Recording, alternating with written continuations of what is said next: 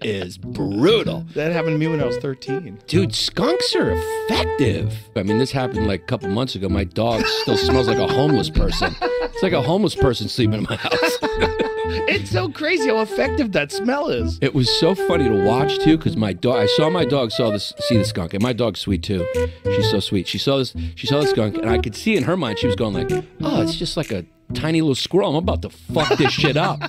So she lunges at it, and skunks are badass, dude. They're like the NRA, like gun-carrying Republicans of the animal kingdom. Because my dog's ready to fucking do jujitsu, fuck it up, and that skunk just went, "I wouldn't do that if I was you. I'm strapped." You know what I mean? My dog lunges, and the skunk just turns around and fucking laser beam diarrhea shot right in the face.